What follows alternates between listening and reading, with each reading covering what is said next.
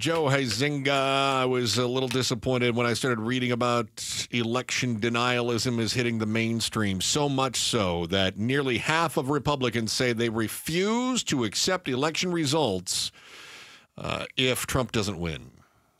Okay. What does that mean?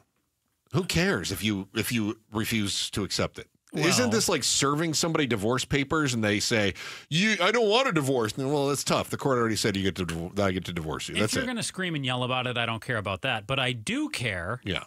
As you read on in this story from USA Today, some say that they would take action to overturn the results. I'm curious what they mean by take action. And this is not just a Republican issue, too. A quarter of Democrats say that they wouldn't accept the results if their candidate loses. And fewer Democrats than Republicans, but still some, say that they would take action to overturn the results. Now, does take action mean write a sternly worded letter to the Secretary of State? Or does take action mean pew, pew, pew, call to arms? Big difference. Yeah, all right. Can I just... I'm sorry. Good Meryl Sy there. I'm sorry. I got to call BS on this. On the story? On the whole... No, not on the story, but on the survey results. Okay. I don't think there's anything flawed with the survey. There's nothing flawed with So how do you call BS on the results? Because people are full of crap. Oh, so you're saying they want to say that they have rage. Do you remember, it's been, I don't know, 8 or 10 years. We had a story, maybe Becky Lynn remembers this. We had a story about a teacher who I think wrapped the kid up in a blanket or something. And the kid was throwing a temper tantrum, and the teacher wrapped the kid up in a blanket and held the kid down until the kid calmed down. Right. And in the way that we talked about the story, I was in another station in town. The way we talked about the story was that, the teacher should not have done this, that we understand the teacher trying to take control of the situation and prevent harm, but also, I don't know, there was something else that went on with it. The Kid Rito is not the good solution. I don't remember. Yeah, exactly. I don't exactly remember what the story was, but I remember I had a guy that said, he called me up and he said, I'd like to see a teacher do that to my kid and see what happens. Right? Do Okay. you know what my response was? What? What did he say? What happens? He goes, they wouldn't forget it, I can tell you that. I go, what do you mean? They would regret it. Insinuating that how he so? would show up and beat them up or shoot them? He said, what are you going to do, beat up the teacher? He's like, no. I go, okay. So maybe we just think before we speak. We talk a little more Yosemite Sam, but Pew, we pew, don't pew. actually fire off our 6-shooters. I'm not worried about the 14% that they say that they would take action. What about the 11% of Democrats who say they would take action? Not worried about it, because the vast majority are fools who are just talking bravado. They're peacocking, right? That's all they're doing. They're like, you won't mess with me. What is that in wrestling? It's the entrance walk-up music. The walkout, rock music, fireworks behind me. I'm really tough, but I got in the ring. I'd love to see your entrance video. It'd be great. Yesterday, it's funny. Yesterday, there was a football game. The New York Jets and the New England Patriots played last night, right? And the Patriots won their first game of the year, big upset over Cincinnati. The Patriots were, wow, this team might not be terrible. And then, so they had the New England Patriots. They came out there like, yeah, we're going to take down the Jets. They got cooked 24-3. It was bad. In other words, it's a lot of talk. It's a lot of bark. It's no bite. I'm not worried about the 14% of Republicans. I'm not worried about the 14% of Republicans who say that they're ready to take action. I'm not worried about the 11% of Democrats who say they're ready to take action. I am worried about the 0.1% of 1% on each side that actually would take action. So you weren't out here, and I don't remember if this was 2022, I believe. Yeah. When we had our last election out here.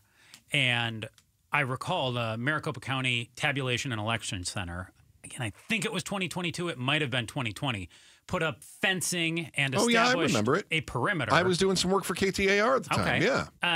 And there were a number of individuals, not 14% of Republicans or 11% of Democrats, but there were a number of individuals who showed up with some weapons as well. Yeah, Meal Team 6 was there. Stood outside and had their And what are they going to do? AKs or whatever. This is what I come back to. What are you going to do? Are you going to shoot me for counting ballots? I agree with you. I think even the vast majority of who say they're going to do something aren't. Even the vast majority of the people who showed up aren't. But why? It's the one that I worry about. But why are we also going through measures at tabulation and election centers across the country to install bulletproof air purification systems inside because of rooms? the one?